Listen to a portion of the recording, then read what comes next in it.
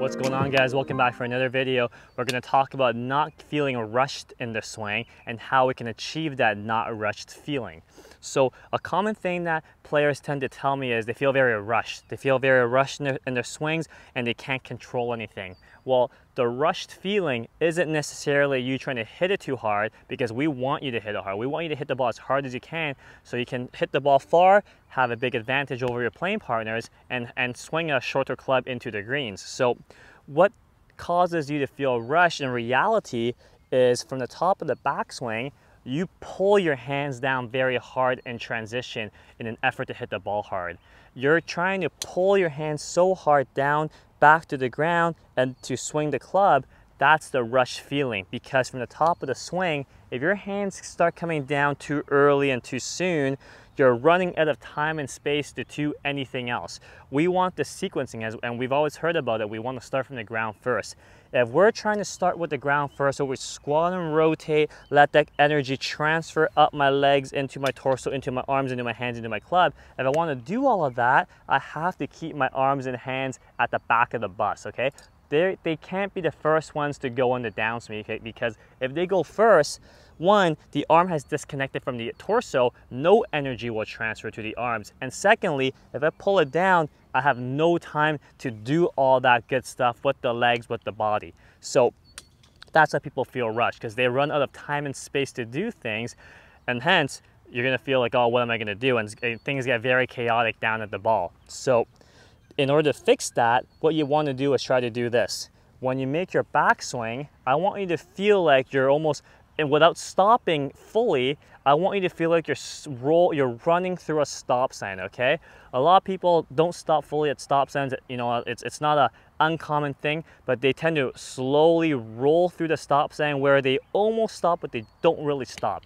And that's the feeling I want you to have at the top of the backswing here.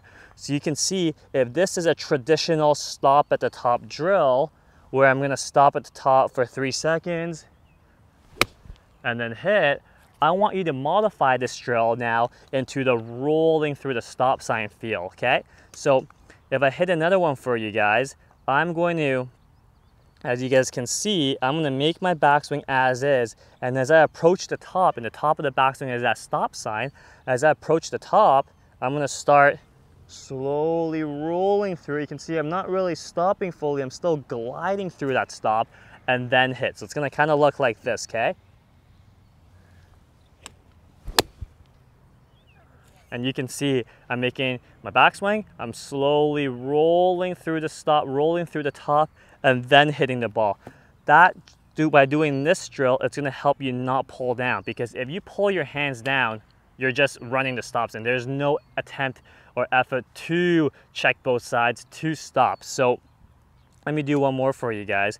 And as you can see, if you can try to run through the stop sign at the top, it's gonna give you so much more time and space to try to squat and rotate. If you do it properly, where you can keep everything back and you're rotating, impact will feel way later than you're used to feeling. You might even miss the ball, and that's okay, because things are trying to change. You're trying to improve, things will change. If the feelings are the same, you're probably not changing, and you're gonna get the same result that we both don't want. So let me do that drill one more time for you guys. Again, I'm going to make my backswing. I'm going to try to run through the stop sign slowly and then hit. So it's going to look like this.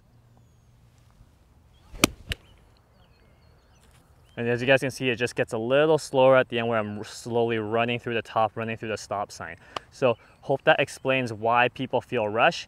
You know, hope you guys stop pulling down on the handle, because things get very steep, things get very chaotic. It's not a very predictable pattern in how you want to move and how you want to make an athletic downswing. So try this drill out, you know, roll through the stop sign. Don't actually roll through the stop sign in real life when you drive, but roll through the stops and roll through the top as you get to the end of your backswings, and then hit. So try that out. Any questions, let me know, and we're gonna go from there. Thanks, guys.